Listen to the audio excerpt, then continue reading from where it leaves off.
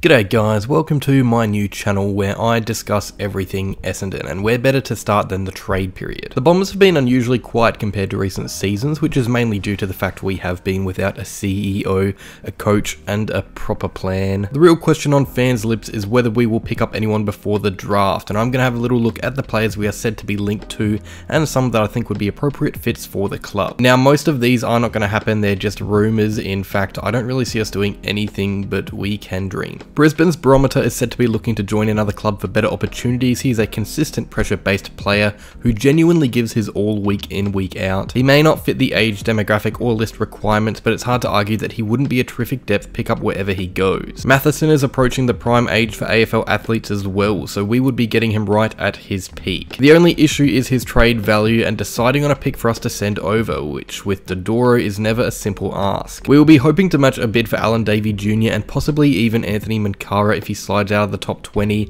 and with just 4 draft picks outside of the first round, the Bombers will need to do some wheeling and dealing elsewhere. This one seems a bit too complicated to get done unless Brisbane are willing to accept a 4th round pick at least. One that could be much more straightforward if he decides to join the club would be the arrival of Anthony McDonald-Tipungwuti. The fan favourite goal sneak retired midway through 2022, but apparently is second guessing his decision, and his manager confirmed this on trade radio, saying both the Bombers and Dockers have spoken with him. Matthew Lloyd said that Waller was actually more likely to join the Dockers, although getting there is a really tough ask because he would have to be overlooked in the rookie draft before being picked as an SSP rookie. To get to Essendon would be much more simple. That's if he wants to come back here. It is also a question of whether the club want him back. He is approaching 30 and has a monumental preseason awaiting him after his time out of the game. At his best, it's undeniable how incredible he is, but the question is whether his body can maintain the ferocity of AFL level as he approaches the end of his career. Cal Toomey said in passing on trade radio the other day that Setterfield was being looked at by the Essendon Bombers. Setterfield's had a less than desirable career at the Blues, having played just 57 games from his 6 seasons at AFL level. The struggling mid is out of contract, but a deal would need to be struck, a deal that is sure to involve a 3rd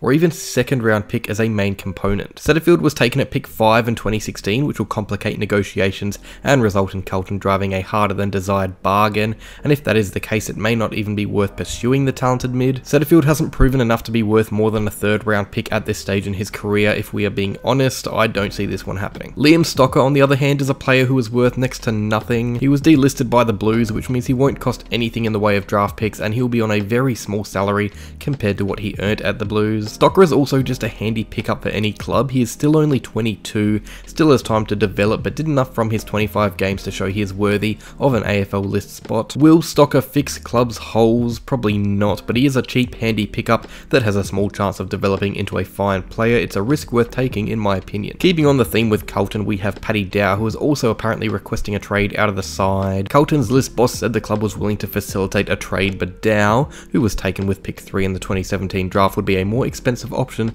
than Setterfield or Stocker. Dow has played 59 games in his short career and has shown plenty, but just cannot crack it in Carlton's senior team. He has the ability to be a classy ball-winning midfielder, but has failed to put on significant size to help him reach his potential. Dow seems a bit far-fetched for us, but if he came cheap, I would not be upset with him in the red and black. Another one that seems pretty far-fetched is the want-away Tiger Jack Graham. Graham made headlines when he went for a medical with Port Adelaide, only to reject their trade offer, but apparently the Tiger is still available at the right price. Graham would be a great pickup for the club. He is a big-bodied inside mid, capable of playing up forward and hitting the scoreboard. The only issue is he would be costly. There is no doubt Richmond's asking price for Graham would be a 2nd or 3rd round pick. There would have to be significant dealing done to land Graham, and Richmond don't seem too keen on parting ways with him anyway, so the odds of this one happening are very slim. It was reported midway through September that we were interested in out-of-favour Hawks wingman Tom Phillips. The club is seeking more running power on the wings, and Phillips, who was being underutilised at the Hawks, seemed a clear option. He was delisted, but probably still has a bit of good footy left in him. I would honestly love a year or 2 of Phillips on our list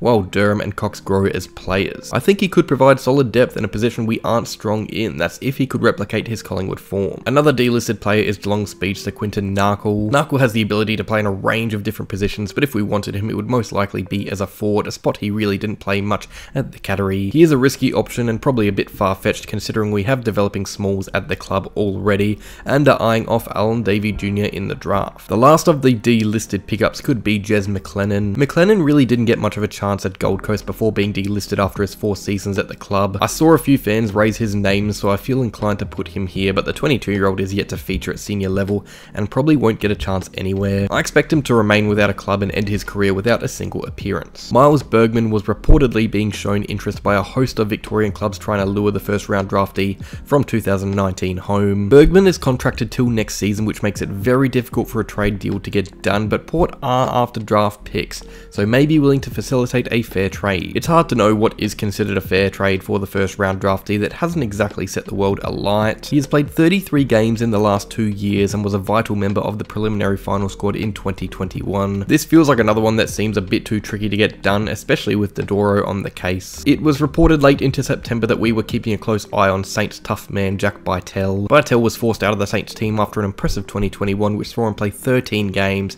but this year he managed none. Although he is young, he could come at a cheap price. He was a 3rd round draft pick who is not a required member of the team. If we go for him, I suspect it would be at the very highest a 4th rounder that gets the job done. And finally, we have another GWS want-away in Xavier O'Halloran. O'Halloran was born in Essendon but drafted to the Giants, where he has been for the last few seasons. He is currently 22 and after a heated exchange with an assistant coach, fits right in with the Exodus. He is promising, has played a decent amount of senior footy and is versatile. He can play in a number of different roles thanks to his athletic nature, but will most likely be used in the forward line if we decide to pick him up. He is out of contract at the Giants but not a free agent, which means a trade will need to be agreed upon. So those are the players that have been linked to the Dons and the players I think could fit in at the club. Let me know down below what you think will happen with our trade period and let me know what other videos you want to see from me.